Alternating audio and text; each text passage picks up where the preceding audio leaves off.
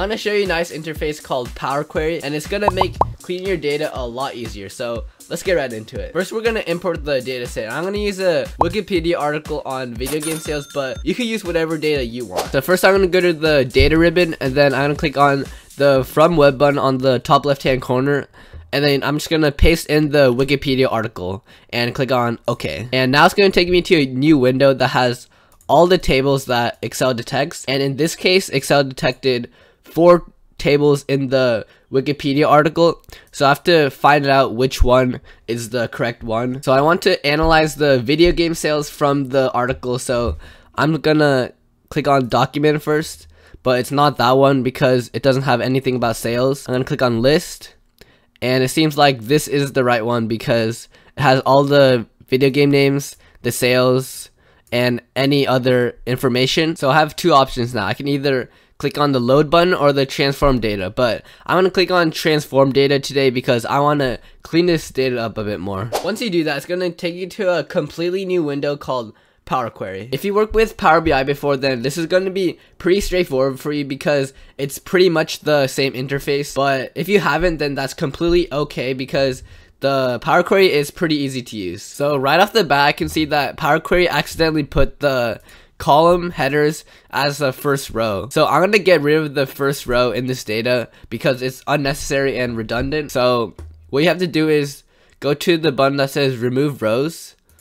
And then you say remove top rows because you want to remove the first row. And so it's going to show you a new window and you're just going to say 1 and click OK. And now it looks a lot better because the column headers in the first row are completely gone now. The cool thing about Power Query is that it records each step as you clean the data. So if you mess up, then that's completely okay because you can easily remove the step. On the right hand side, there's a pane called Applied Steps and it has all the steps that you just did. So just a few seconds ago, I got rid of the first row, but let's just say if for some reason you want to get rid of the first 3 rows, then all you have to do is go to the settings in the Applied Steps pane, and then you change the number to 3 instead of 1. And if you want to undo the whole step, then you just click on this red X mark over here. Okay, another thing that bothers me is this empty column over here. I don't want that in my data, so what I'm gonna do is I'm gonna click on the column title and then click on remove columns over here, and that's automatically gonna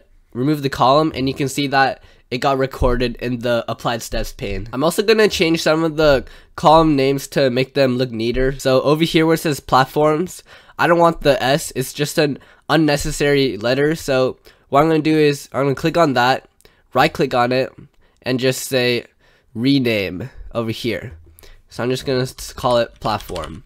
And you can see on the developers and the publishers column, it also has unnecessary letters. So I'm going to do the same thing, just rename it to something a lot neater. So developer, and for this one, it's going to be publisher.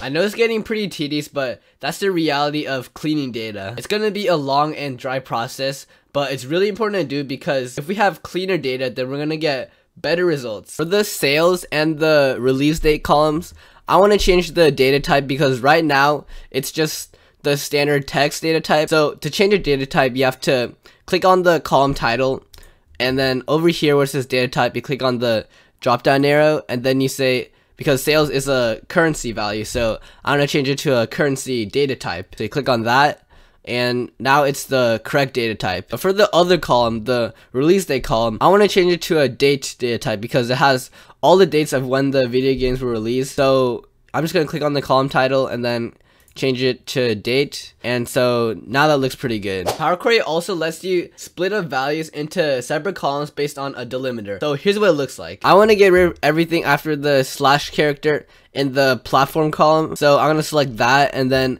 right click it and go to where it says split column and then select by delimiter, and this is going to open a new window, and over here you could select a custom delimiter of what character you want to split the column by. So I want to split it by the slash character. So if I click OK, then it's gonna separate it into 2 separate columns where there's a slash character. And if there's not a slash character, then it's gonna give me a null value, which is why there's so many null values here. And so now I don't need this extra column that has everything after the slash character. I'm just gonna get rid of that column by just saying right clicking that and removing it. And now the the remaining column has the rest of the values without the slash in it. And just one more thing, I'm gonna rename the column back to platform because when I split it by the delimiter, it automatically assigned a number to the column title, but I don't want that, so I'm just gonna change it back to platform. The data looks a lot more clean now, but we gotta load it back into Excel. So over on the left hand corner,